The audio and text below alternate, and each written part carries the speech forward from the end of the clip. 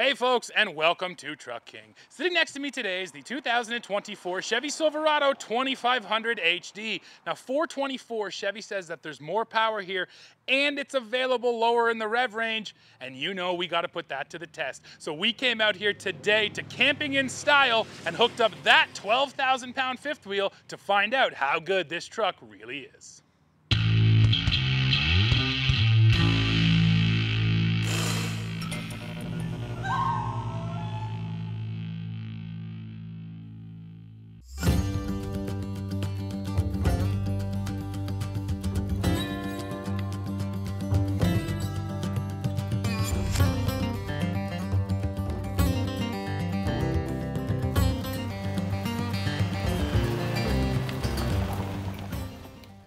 Thank you to Camping in Style in Brooklyn, Ontario for the use of the fifth wheel that you see in this video. Let's start with the walk around. So, powering our 2500 today is the 6.6 liter Duramax V8 diesel. This thing now makes 470 horsepower and 975 pound-feet of torque, and that is 25 horsepower more than it used to make and about 65 pound-feet of torque more than it used to make. So there's more power in here, but again, Chevrolet also says that thanks to tuning to the transmission, the gear ratios, and the engine, there is more power available lower in the rev range now, and that's something we're gonna put to the test. Now, the other thing, of course, I have to point out is just the styling for 2024. It has been tweaked. It's got a bit of a different face on it. They've added this nice Chevy logo up here on your air intake, and that is a functional air intake, folks. It's actually doing something up there. It's not just for looks. So, of course, this is subjective. I think it's a pretty good looking truck, although I will admit it hasn't fully grown on me. To me, the design is a little bit busy, but that's just my opinion. I need to hear from you. What do you think about just the looks here on the 2024 Silverado HD? Go in the comments right now and let me know. So our truck today is a 2500 High Country, but it also has the Z71 off-road package, and that means we get this set of Goodyear Wrangler Trail Runners. This is not a really aggressive all-terrain tire, but it's definitely a step above a road-going tire, so if you do want to take on some rough roads, it's nice to get the package with those tires on there. Now, as we get back here to the door, to the B-pillar, I'm going to check out my favorite sticker in the truck industry. It's right down here. It tells us the payload, the conventional tow rating, the gooseneck tow rating, the fifth wheel tow rating. I love that General Motors puts this on their trucks, and I think every other brand should follow suit. This is VIN specific, so it's only the numbers for this actual truck as it sits. It takes the guesswork out of it. You don't have to go online and read through the charts and hope you did it right. This sticker, like I said, should be industry standard, and it's going to tell us that here in our truck we have 2,987 pounds of payload and 19,100 pounds of towing off that gooseneck ball back there. So those are some really nice numbers here for our 2500. Now, the other thing that changed for 2024 is the bed here. Chevy basically took the bed from their half-ton Silverado and they brought it up here to the HD. What does that mean? Well, it's a little bit wider now, so if you are hauling something that can take advantage of the space above the wheel wells, you can fit a little bit more of it. And then probably my favorite feature in the bed is something very simple. It's 3 fixed tie downs in each corner, an actual physical fixed tie down. And the fact that they have 3 of them stacked on top of each other, it gives you different height options. So if you're tying down different things, you have different choices. I think just that alone makes this one of the most functional beds out there. And I appreciate that they did it to the half tons and then brought it up to the HDs. Now, as we get along around to the very back, I got to duck under here and I will show you, we do have the multi-flex tailgate, which is also introduced on half-ton, but it's now been brought up here for HDs. And actually, this is a funny usage case I never thought of. If you have your fifth wheel, you can drop this down to get in here to my light connection. Let's say I have something in the bed I want to grab. So having this little drop-down gate here allows me to access my bed without having to drop the entire gate, and then I wouldn't have any space. So it's kind of neat, actually, with a fifth wheel. So now we're far enough back, let's talk about the trailer we have on today. This is a Keystone Cougar, and we'll just talk about the weight. So the unloaded vehicle weight here is 11,570 pounds. GVWR on the trailer, that's the max weight the trailer could weigh. So if it was fully loaded with water and payload, it can be up to 14,000 pounds. This is a really nice fifth wheel trailer paired to a 2500 series truck, at least we think so. And why don't we hit the road now, go tow it, see how the Chevy handles.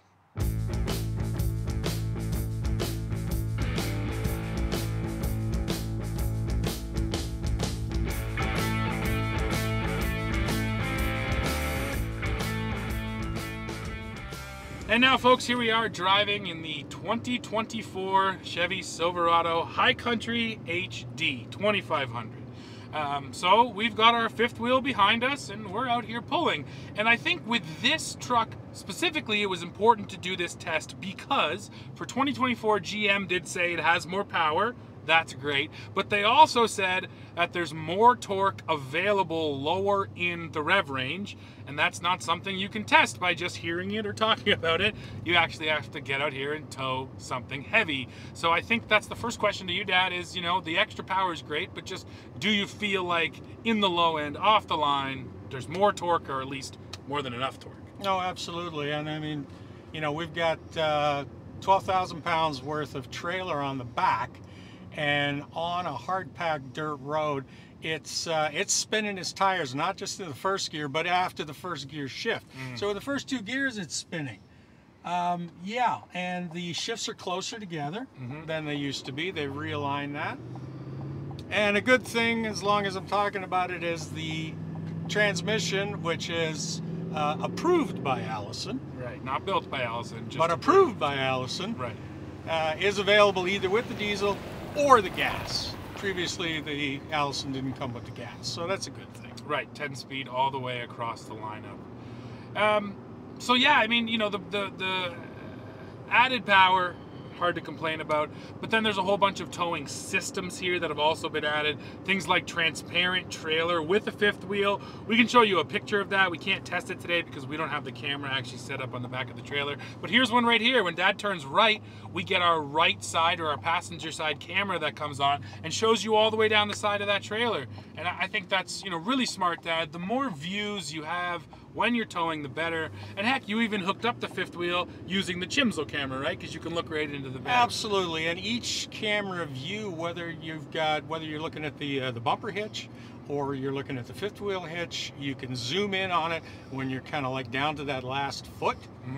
And the resolution that these cameras is giving you on these screens, it continues to improve. I mean, it's really good. So much so that Steve said you're half an inch off, and I could move half an inch and actually judge that in the picture. Yeah. So yeah, more cameras is also a good thing, and the Chevy's added that for 24. How do you feel about your towing mirrors? They are powered going out, and they're quite big mirrors, aren't they? Yeah, they're big and square. I mean, they work. I wish they were, I guess I'm used to mine, which are taller on the Ram. Yeah. But on the other hand, the convex is massive. Yeah, really is. And that's really the important one, because there's always a stinky little Toyota or a Mini hiding just in your blind spot down by the rear tire. So that convex is great. Gotcha. So I'm actually going to do a test right now with the exhaust brake. This is something that we were talking about. So we're about to come down a hill here, and I want to try to feel it, Dad, when it actually comes on. Be my guest. So let's get kind of mid-hill. Exhaust brake is off. Okay, now here comes exhaust brake now. Man, you hear it, but I didn't feel it at all. It's right now, it's starting to grind in. It's weak. It feels pretty weak. And again, this is probably mostly in comparison to your Ram 2500 because we've used that the most. And we know that the Ram is definitely the most aggressive. Yeah. Even the Ford is not much different than what this is. So it's here, but I don't know why they don't step it up. It's just, it seems like such a no-brainer. Yeah, to have more of that exhaust braking, especially to go along with the added power, right? Well, in particular, I mean, I love the exhaust brake for the fact that on long downgrades, you just don't ever have to touch your brakes. I mean, this is good for control. It's also good for wear. Now, they did make a point, you might remember this morning, that because they've changed the gear shifting intervals, that also applies to the gearbox holding back as you're slowing down. Sure. In other words, you know, it's stepping down and holding harder than the previous edition, which I must admit, yeah, I've noticed it. Sure. Is it radically different? No. No. But it is better. Sure, and then I guess the natural question is, how are the brakes? Because, you know, if you don't have the exhaust brake, you want to make sure you feel like your actual brakes here are good. So how do they feel with the trailer on the back? Absolutely fine. I mean, the brakes are great. You dial in the trailer brake controller. Of course, that's here as a factory option.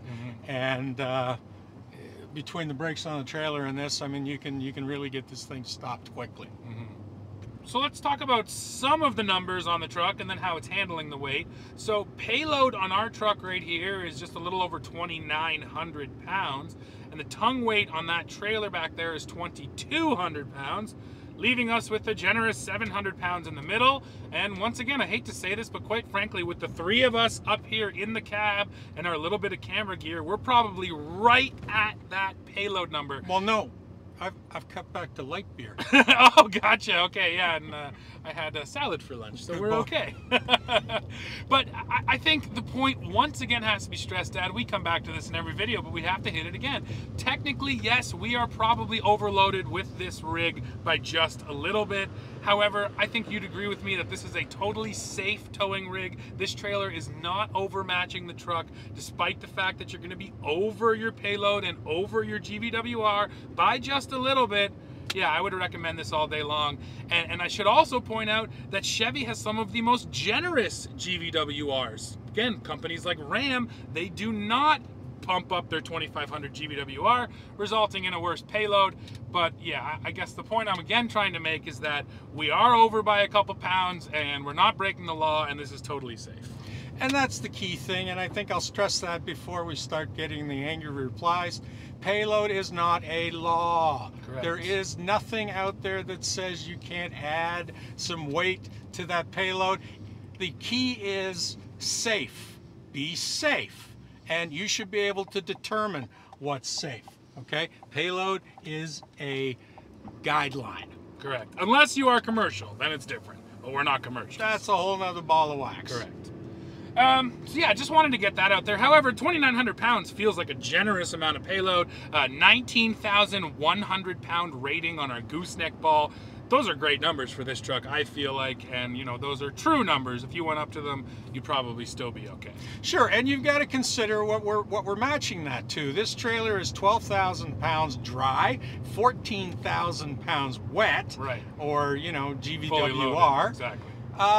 That is a real nice match for this truck. Yeah. And that's the way it feels, power-wise, braking-wise. One of the things I've been doing here, I'm just feeling the steering. I get to the crowd or the road, I let go of the wheel. It's not wagging the truck any shape, way, or form. Okay, it's very well controlled. And one of the things that I like about GM and their 2500 is they're still using leaf springs, and the leaf springs give you better side-to-side stability. They don't do the sort of excessive jounce, for instance, that I've been experiencing in my Ram that has coil springs in the back.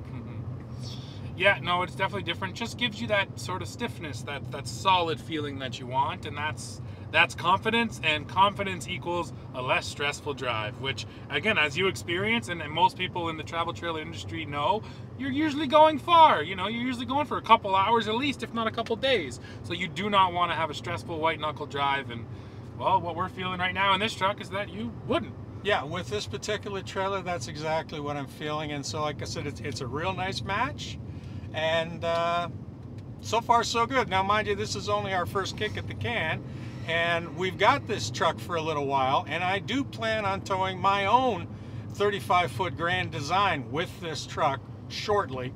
So being how familiar I am with that and with my previous or my current truck with my Ram, I think I'll be able to give you some real insight when I get doing it with this truck. Yeah, that'll be interesting.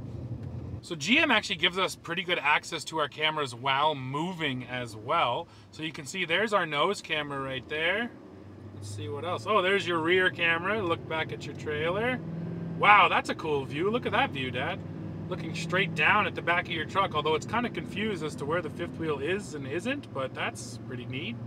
There's looking down at the front of your truck, looking down the sides of your truck forwards, and then the sides rear. This is an awesome view. Backing in somewhere, pulling into a campsite, having that range of view down both sides is very cool. There's your hitch view, which we do not need right now. And that's it. And now I will say this is actually a change, because you may remember not that long ago when you brought up a camera in a GM, it had an 8-second timeout. Oh, there's your Chimsel camera. That's good if you want to check your connection. And that's the same one.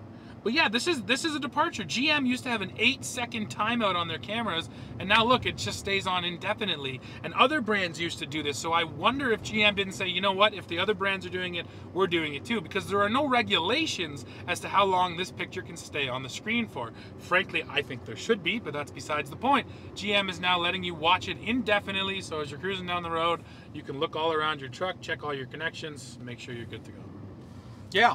Without a doubt, and like I said, look at the quality of that picture. Yeah, it really is. It's nice. We have to talk about the interior here now, because it is totally redone. And essentially what they did is they redesigned the half-ton interiors, which frankly desperately needed it. And then they brought that interior up here to the heavy duty. So if you've been in a modern day Silverado or Sierra, this is going to feel familiar to you. But that's, you know, not a bad thing. This is a beautiful interior, 13.4-inch touchscreen, 12-inch digital display up there in front of the driver. Finally, actual real wood accents. We definitely complained about High Country quite a bit in the past, that it was basically brown leather and a bit of fake wood. Well, now they've added real stitching everywhere, beautiful badges, and some real wood accents. Yeah, because I think they got tired of all the complaining. And a two-tone color scheme. Yeah. And it doesn't scream at you. It's kind of a blue-black. Yeah. You'll notice, particularly on the doors. Yep. And yeah, you know what? It's subtle and it's refined. That's fair. And I think, you know what, you made a point which I'll just bring up. Driving out today to go do our Oshawa plant tour without a trailer on the back, how just quiet and comfortable and luxurious this truck is, cruising empty. And it's just something that I think we always have to come back to, because this is such a departure from where trucks were 10, especially 20 years ago. HDs, you barely suffer when you buy an HD these days in terms of ride quality, noise, any of that stuff. It's just unbelievable how buttoned down and dialed in these trucks are with no weight on them, right? Yeah, the sound deadening is amazing, and as I was saying to you earlier, I really notice it because I find myself speeding all the time. Yeah. Because it's so quiet, so I don't have that association between speed and road noise. Yeah. But you know, they've done a really nice job. Yeah. They took all the crap that we've been giving them for a couple of years, and they paid attention. Totally. And I just love the fact that, yeah, these days you're getting this luxury truck interior, and the drive of the truck can actually match just how nice and luxurious the interior is with a nice, luxurious, quiet drive. Now, we also have to mention that at, you know, $100,000, it better be. Fair point. So, but, you know, you are getting something for your money, and particularly with High Country, point they made this morning was that year to date, 35% of sales in the HDs is High Country. Yeah, it's the most popular trim in the HD segment 2500 Chevrolet right now. So you know what? People are ticking that "give me everything" box, yep. and $100,000 doesn't seem to be bothering them. So obviously they feel they're getting their money's worth. Yep. Well, folks, we have arrived at the end of this video. Now, Dad, I think it's worth mentioning that for 2024, Chevy is not playing in the torque wars. Ram and Ford, they went over 1,000 pound-feet a while ago, and they're chasing each other now. Chevy is refusing to play. And frankly, I mean, come on, 975 pound-feet is enough. But the truth is that what they did here, it's not that big headline-grabbing number. It's providing power where you actually need it. And I think, you know, after towing the trailer today, they did a good job. And frankly, I mean, that's what you buy a heavy-duty truck for. You know, majority of guys who buy these, they tow. And for those guys, you'll understand what Chevy has done here is made a dozen smaller changes, but in critical areas, and overall, this 24 is a better tow vehicle. Absolutely. So yeah, that's it for this one. We do have this truck a little while longer, so stay tuned for the channel. We're going to put some more videos out on it. But yeah, that's it for now. So go below. Let us know what you think of this 24 Silverado. As always, while you're down there, don't forget to hit like, hit subscribe, hit join to become a member of Truck King, and then come right back here to the channel to see what we're testing next. See ya. Bye now.